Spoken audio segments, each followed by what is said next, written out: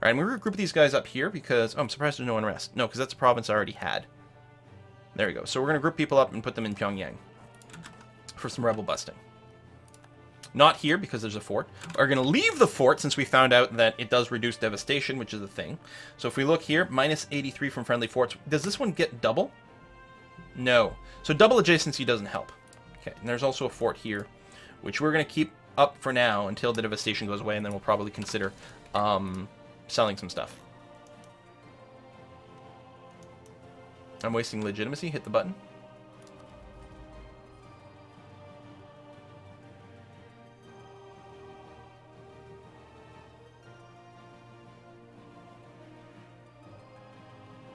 I don't know what you mean. The wall, the no wall of legends. Wasting legitimacy, hit the button.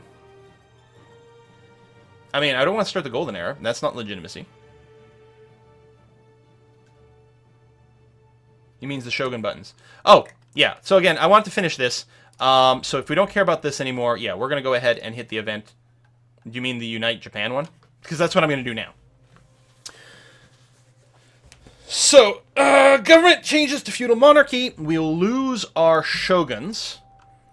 We weren't going to be able to diplo-annex another one soon anyway. But now we should be able to go and just declare war on a whole bunch of these guys. The shogun ones. Oh, that's what you mean. Oh, because I'm at 100% legitimacy. Now, because I forgot about these shogun buttons. Thank you, yes. Now, the problem is... If I were to hit this now, would that carry over when I change my government? It shouldn't, but it might. But it shouldn't. It can't possibly.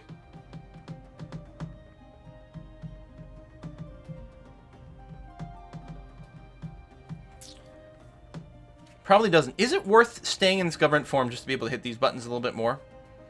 No, I want to go and, like, just kick everyone's ass.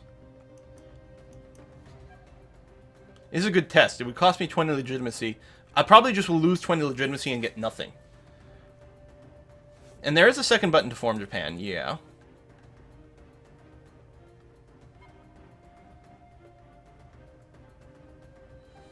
All countries do not have the government daimyo. And do not have the government... I mean, so this presumably would be... the way to form it if I just ate everyone. And that does give me a shit ton of power.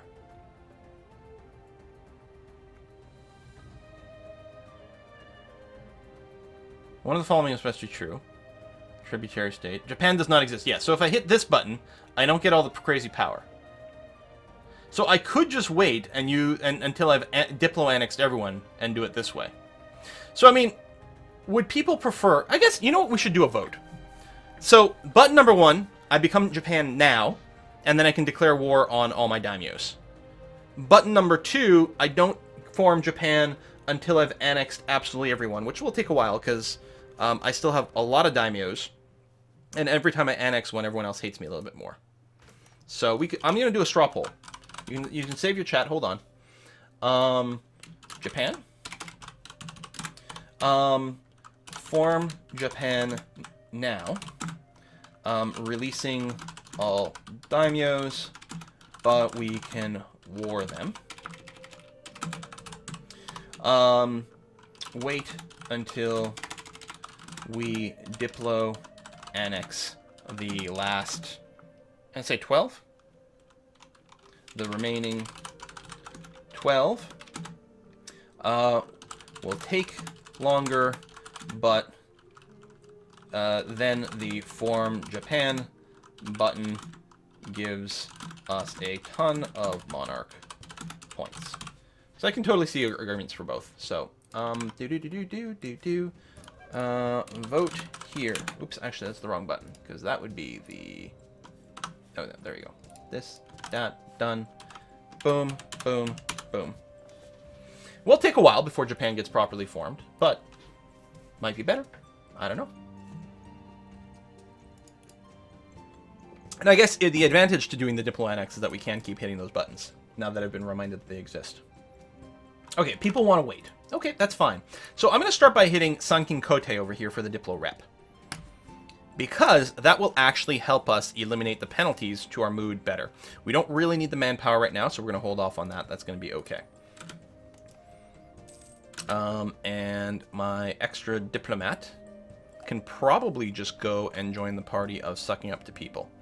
I might want to just check to see, just out of curiosity, is there someone I could manually pick where this would make a difference? No, they're all at 107, 200, or 180, 97 is what I meant to say.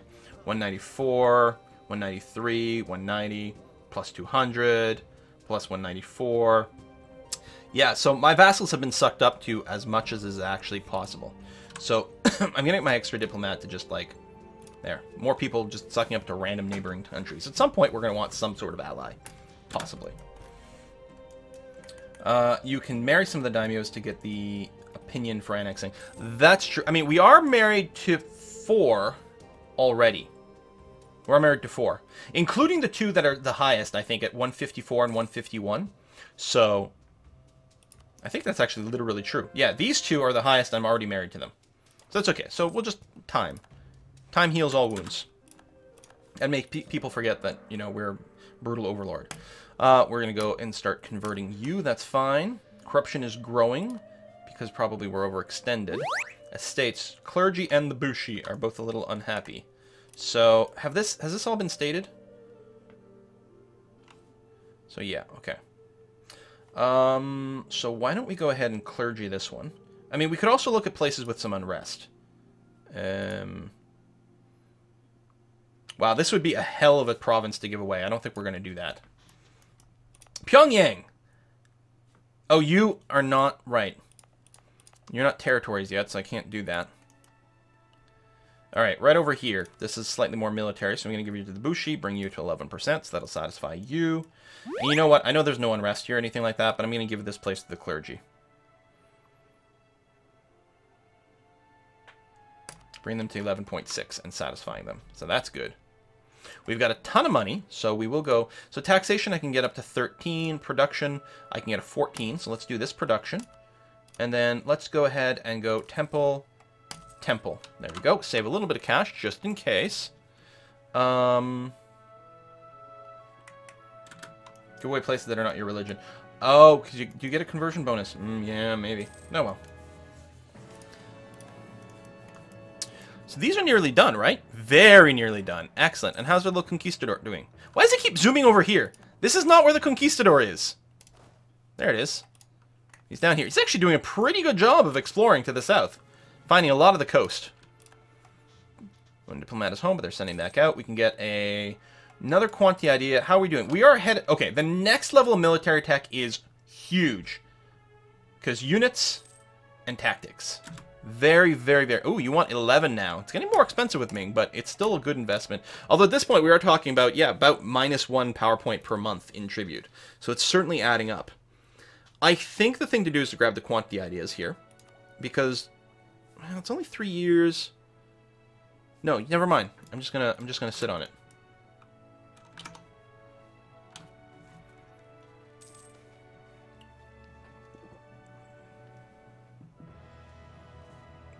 Ooh, stability. So the loyalty either way doesn't really matter. Gold is nice because we could rush more temples. But, I mean, hello +3 stability. Now I'm going to get a bunch more of plus stability events because that's the way it works. These boats here, you guys should join in the Protecting Trade Fund. And the transports, I'll just go ahead and park up there. And that's going to be fine. I don't need Ming anymore. I've got all Korea. Yeah, but what about Jiangsu? Like, I could keep warring up here, is the point. Because these guys also have no allies. And they're just a tributary of Ming. Lost in mind and space. We should have realized that their conquistador had no sense of orientation at all the first 2 times he got lost. The first time, he went to retrieve 2 of our pack horses and got lost for 16 days. If it hadn't been for some grapes and rabbits, he would have starved. He later told us he thought he was behind the expedition and sped up to catch up with it. Then he got hungry, so he went downstream to look for a trading party. The blah, blah, blah, blah. Okay. So, he's lost. We can be slowed down again, or we could just leave 5 prestige.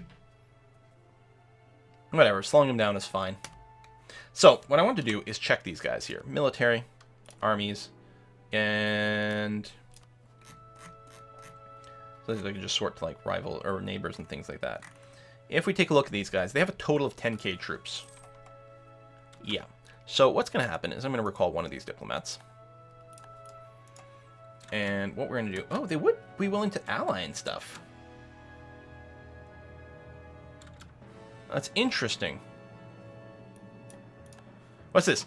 In the wake of our culture, I think the bonus that went away, people were looking for some kind of inspiration. A man in our employment suggested we build a new temple called Jinkakuji, the Temple of the Silver Pavilion, as it would be covered in silver foil. A rock garden with Zen and wabi-sabi aesthetics should be planned and added beside the temple. The simple beauty of the plans seemed to be overshadowed by the inlay of silver, and that suggestion was eventually removed. Go forth and build the temple. Costs us $30, gives us a free temple. Or discard the plans, gain prestige. No, we'll spend $30 for a temple. Hell yeah. So yeah, so we could ally with these guys. I don't see the point.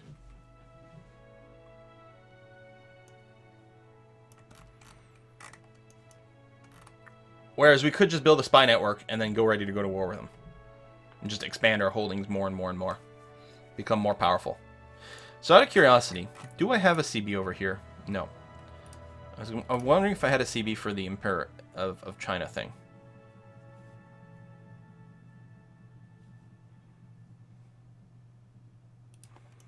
I don't know how we like gain the ability to do that.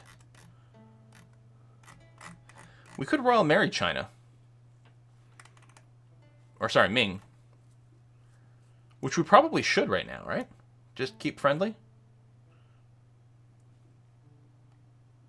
Or we could invade the south. Now, one thing that's going to be nice is when we do finally like expand to over here, although we may need to prioritize Australia. When we expand over here, we could declare war on Brunei. We could also just go and colonize here, declare war on Brunei.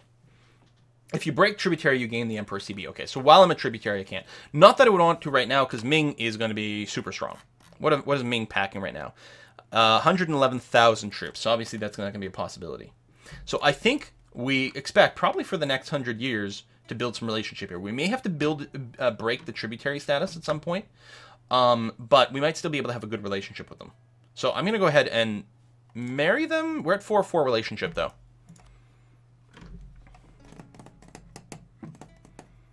Let's hold off. Let's just build our spy network over here and be ready to go after these dudes. So you're still doing some rebel busting there. That's fine. Ooh, the Amazons. In Hopi, there are two small tribes with a very special arrangement. The women live by themselves, far from the men, who they only allow to visit them a couple of times each year. Any boy child fathered in this way is returned to the father, and the girls are kept by the women. If approached at any other time than is appointed, the women will defend themselves with bows and arrows. The men of the strange tribe are currently preparing for the next visit and invited the male expedition members to join them. That sounds like a bad idea. Gain 50 admin power, which sounds like a good idea. Or this might be the only way to learn more about these strange customs. Gain 50 Diplo power. Oh, well, normally I do tend to prefer admin power, but right now we actually are craving more Diplo in general. So if we can get that extra colonist, for example, that would be quite nice. So yeah, let's go ahead and let's go visit. What could possibly go wrong? I think I'm going to move these troops here. Border these guys. They only got the 10k troops. What's their military tech? It is 8. That's the same. Aha! Cagayan is now self-sustaining. That's great. We've finished turning it into a city. That's great as well. We're going to throw down a core over there. Now, we have the colonist available right now. I could go and send it over here to finish this off a little quicker, but I think we'll hold off. What do we have? Reduce overextension. Improve relations with Ming is a mission. If we get them to 100, we can get 50 from marrying them. +1 Diplo rep, really powerful. Conquer Ganji.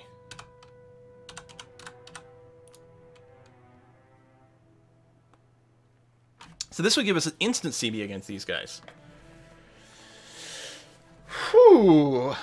Or, I mean, we could finish the reduce overextension mission,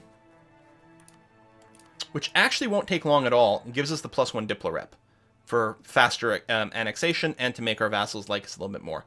I think we're going to take this right now, but we're definitely going to consider doing some things over there. What kind of forts do they have kicking around here? Level 2, level 2, level 1. With a level 2 fort, is it 10 cannons for the maximum bonus? So we have one. We have one token cannon, the value cannon for the +1 to siege. But we might want to consider, because I think with the level 2, it's like every 2 cannons gives you a +1, right? So 2, 4, 6, 8. No, maybe not. But like 4. I don't remember how the math works out for these. But if we went up to 4 cannons, I think it would give us an extra siege bonus. I mean, we're going to be warring these guys no matter what. I know we have the free colonists. I was still trying to decide whether I send it here, here, go here so that we can fabricate across the way, or if we start colonizing Australia here. I got distracted because I wanted to check the mission first to see if we had another colony mission, and we don't. So it would be fastest to colonize adjacent. Also, Tondo is 12 development, Manila's 14, so we get some good high-value provinces here. It'll be 1, 4, 6, 8, 10, yeah. Okay, thank you. I'm thinking I'm actually going to jump over here to Palawan, which should allow us to fabricate on Brunei, but still sort of be within this block. We could go Palawan, and then we could actually go and do Manila, because we'd get the adjacency bonus. Or Australia. Yeah. The sooner, assuming we don't get colonialism spawn in our territory, then the sooner we set up a colony over here, the sooner we can get colonialism spread to us. A lot of people want me to colonize, well, Austria, they keep saying. So I guess we'll have to do that. There is an important center of trade here, so we're going to want to prioritize that. It's got some of the highest development as well. Is it out of range? Province is too far away. Oh, shit. Okay. Well, I can do up here, I suppose. Alternatively, I could find something else that was sort of a good stepping stone. But I guess I may as well just start here. Australia has a lot of development. Well, it has had a lot of 8s. And even then, it takes a while. But it doesn't necessarily have to be contiguous. I could start here and then jump down there.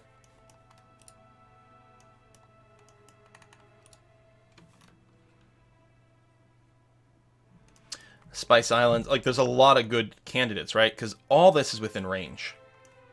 What I could do... Here's this. What if I grab this province... This could be a good stepping stone to Australia. It also is development 11, which is nice. It puts me adjacent to Brunei, so I can war against them. I mean, they're not weak, but we could probably take them. Brunei, what are you currently sitting at in terms of army size? Just to get an idea of your strength. 11,000. So yeah, I think that's what I'm going to do. I'm going to send my colonist here. It's going to be a little slow, because it's non-adjacent, and it's still tropical, but I think it's ultimately going to be fine. Are there any estate buttons I need to be pushing? No. No. No. Okay. So that's what we're going to do. It has some natives. Now, we still have some issues over here. You know what? Actually, hold on. Recall.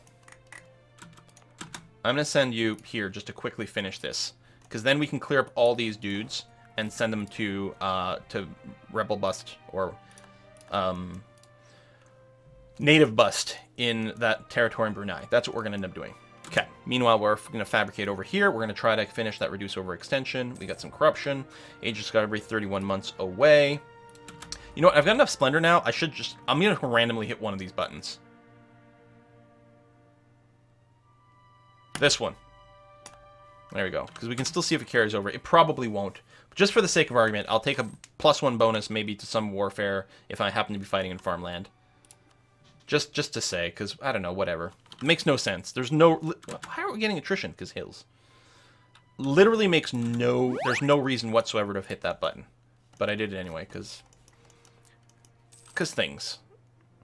Alright, 11. So I'm going to still pay the tribute. There's colonialism. Where did it spawn? I think we got it!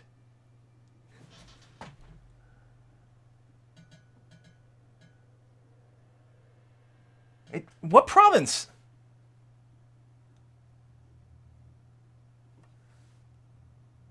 I think we got it.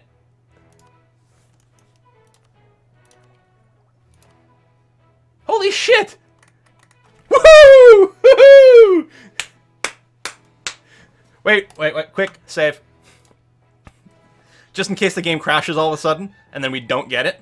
Oh, hacks! colonialism has started here. It will spread around. We get a shite ton of points. Meanwhile, now Europe should be okay because there's a good chance that Portugal and Castile will have set up colonial nations, if not now, very, very soon. So it will spread to them anyway. They probably won't get delayed. It's actually going to hurt more everyone else in Europe. It's going to be the Englands and the Frances and the various Germanic countries because it won't start to spread to them until it hits Castile and Portugal. So likely Castile and Portugal will be able to get it before they have to spend extra power points. But the rest of Europe, oh, baby. Oh, this is great news.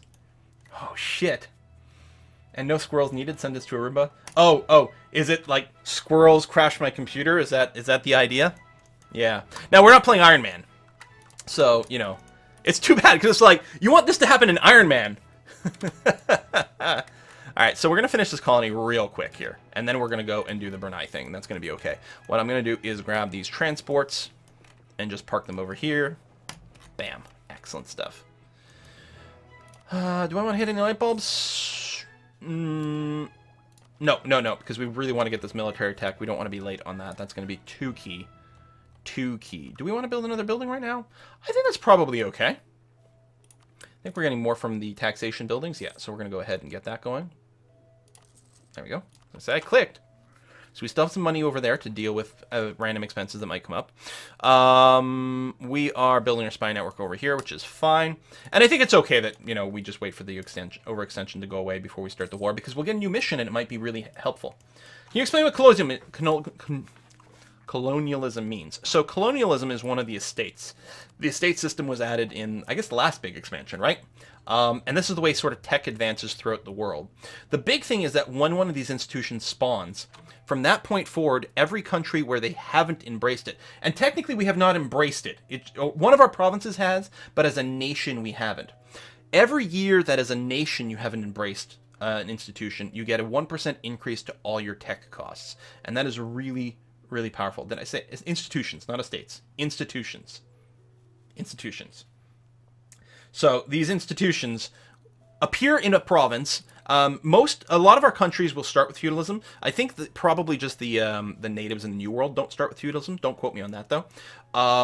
And that's it. Renaissance always spawns somewhere in Italy, I believe. Can we get that as a part of a tooltip anymore? No, because it already spawned. I believe Renaissance always spawns somewhere in Italy. Colonialism can spawn anywhere who has like found the New World and so on and so forth. Printing press, I believe, will always spawn in Germany. Yeah, North or South Germany, and so on and so forth. So this is how tech advances. And when you embrace it, you also get various bonuses. So when you finally embrace colonialism, you'll get 10% more provincial trade power, which is nice. But the big and important thing is you got to embrace it not to get increasing tech costs. So it's spawned here. So if we take a look, we've got colonialism is present. It's not embraced by a country, but it's present here, and it will spread to neighboring provinces. There you go. It'll spread across country borders as well, as long as you've got positive relationships. We found another most deadly lake. Our colony is self-sustaining. Excellent. So now we're going to do the thing where we're going to send a colonist to probably Banjar. Yeah. Ooh. Oh, this one here is worth 13. This one's closer to Australia. Now, even this might be closer to Australia, but we're going to do it this way, nonetheless. It is, because we really don't have to rush to get a colonial nation anymore. That's true. I don't actually care when we colonize Australia anymore, because that was the backup if the institution didn't spawn in our territory. I think it's still okay to grab this, good and valuable, and then maybe we can knock out Brunei early. And wouldn't that be lovely? Valuable territory over there. We are going to make you a proper core. Are you a state? You are a state. How are we doing in terms of... Okay, we don't have enough Filipino people to... Oh, we have a limit of 2 promoted cultures. Okay, so if we tech up, we could get some more. At some point, we'll probably have to, because I think we'll have enough Filipinos to make it worthwhile. All right, you're idle, but not for much longer. You're going to go and suck up to more of our vassals over here. Now, we could do some sort of, like, subsidizing thing to accelerate this. The thing is, there's not really an advantage to accelerating this, because... no matter how soon we do this one, it's still going to give a -30 to everyone else, so then you're stuck just waiting for that. It's only when you get down to the last 2 or 3 that subsidies and gifts might actually accelerate things in a meaningful fashion. Conquer all the spice islands and make big bank off selling the spices to Europeans. Like, hey, Europeans, you like actual flavor in your food? Well, I've got something for you.